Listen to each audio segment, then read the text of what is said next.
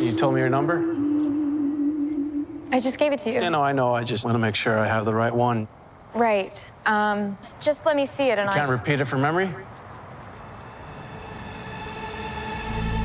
There's been a ton of horror news. Let's talk about Spin the Bottle, which just got a trailer. This is the latest film starring Justin Long, which takes the popular game Spin the Bottle, makes it into a horror movie, because that's what you gotta do nowadays. You find something that you see normally, like on my desk right now, I see some headphones. Killer headphones. I don't know. That's just how it feels nowadays. But nonetheless, we give everything a chance, right? We never know. We might just be intrigued. So before we get into it, go ahead and hit that subscribe button, hit that notification. But we're on the road to 35,000 subscribers, less than 2,000 to get to that. So let's get to it. But this is the newest film, and it's called Spin the Bottle. Like I said, you have Justin Long starring in this. The synopsis reads, when a group of friends play Spin the Bottle in a house marked by a brutal massacre, they unknowingly unleash an evil spirit and start dying in terrifying ways. Now, the survivors must stick together to uncover the house's dark secret and end the bloodshed. The movie stars Tanner Steen, Kaylee Kaneshiro, Tony Amendola, Ryan Whitney, Hal Cumpston, Angela Halili, Ali Larder, Samantha Cormier, and of course Justin Long. Now, I watched the trailer. I'm gonna tell you, it has some interesting shots here and there. I don't know exactly how I'm gonna feel about it, if I think this is gonna be great or not. Like, I don't want to be somebody who judges based off the first like 2 minutes of it, but you know, it has some interesting flares to it. So we'll see how Spin the Bottle will do. Well, another film that's coming out this Halloween, which I'm pretty sure all of us know how we feel about it, is Saw. Saw returns back to theaters for the first time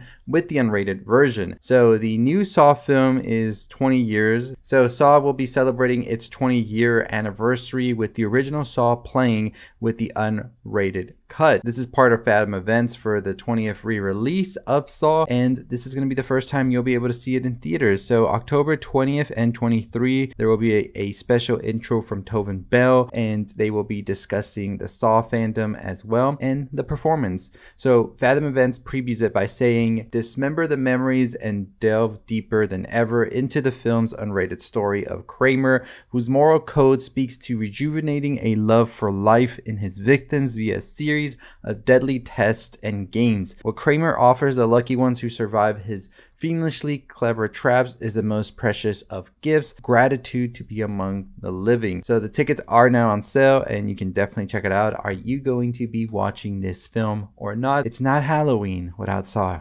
It really isn't. So let's get into Woman of the Hour, a new film from Anna Kendrick's directorial debut that is coming to Netflix this October, and apparently it's based on a true story. So they do have the teaser trailer for it, and we checked it out. So the trailer, which is directed by Anna Kendrick, really showcases a very chilling and disturbing scenario here, where a woman goes on a dating game show and ultimately chooses the guy, and it turns out the guy is a serial killer. So I thought that was an interesting premise here to be set up. I think that in the film, well, from what we see from the trailer as well, it is very well shot. There's some interesting aspects to it. Anna Kendrick stars here. You also have Daniel Salvato, and you have him playing Rodney Alcala, who was also the one who it's based upon, which I think is interesting here. Now, I haven't really read up into this case, and I'm interested in doing so, so maybe we'll do a video about it, but I really am fascinated by this trailer. Just everything about it, it gave me goosebumps, which is incredible for a trailer to do, especially with a thriller or horror, is to really give you that feeling you're supposed to feel. And I'm excited to see what Anna Kendrick does here. But the film will be coming out on Netflix, scheduled to be released October 18th, 2024. I didn't get the chance to watch it over at TIFF, which is a bummer, but we are definitely excited to see it once it does release. So very, very excited for this one right here. Now, speaking of Netflix, they have their monster series, with the first season being the Jeffrey Dahmer season, and now we're about to get the Lon Eric Menendez story this week, and they've already said we got number 3 on the way, which is going to be based on Ed Gein, who of course is one of the inspirations for Leatherface and other things in cinema. But Ryan Murphy's Netflix anthology Monster will be coming out with the Ed Gein story, and it's reported by the Hollywood Reporter that Charlie Hunnam will be playing Ed Gein in the next one. It says each cycle of the Monster franchise intends to tackle a different true crime story after the massive success of the 2022 debut of serial killer Jeffrey Dahmer. Known as the Butcher of Plainfield, Ed Gein was a grave robber and murderer who committed his monstrous crimes in the 40s and 50s in Plainfield, Wisconsin. So basically what you're going to see here is this story be brought onto the screen, and I don't know, we'll definitely see what this is going to be like. I know a lot of people feel some way about the Monster series, and I totally understand that as well. So we'll see.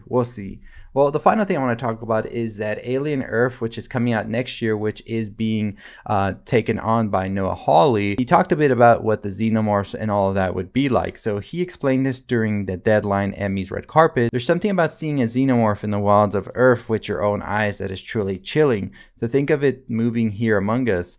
And so I can't tell you under what circumstances you'll see that, but you'll see it, and you're going to lock your door that night. What was really fun for me was to really engage with the creature, bring some of my own thoughts to its design while not touching the silhouette. But some of those elements, as we know, whatever the host is, informs what the final creature is. I just want to play around a little bit to make it as scary as it could be. So we're definitely excited about that. And FX has teased to expect a thrill ride set not too far in the future here on Earth. When a mysterious space vessel crash lands on Earth, a young woman and a ragtag group of tactical soldiers make a fateful discovery that puts them face to face with the planet's greatest threat. So you know what? I'm pretty pumped to see what this is going to be. This is going to be coming out next year, and you know, we've had a pretty good year with Alien Romulus. Some people hate it, some people love it, but we still are getting fed the Alien franchise, and I'm good with that. But anyways, let me know your thoughts and opinions on everything we talked about, from the Spin the Bottle movie to Woman of the Hour, as well as Charlie Hunnam playing Ed Gein, and the Alien Earth show that's coming out. So we got a ton of things this week. We got Agatha, we got Penguin, we got The Substance coming out. It's a pretty packed weekend, and I'm excited to talk all these things with y'all. So make sure you're subscribed, notification bell on the road to 35,000 subscribers. Let's get to it.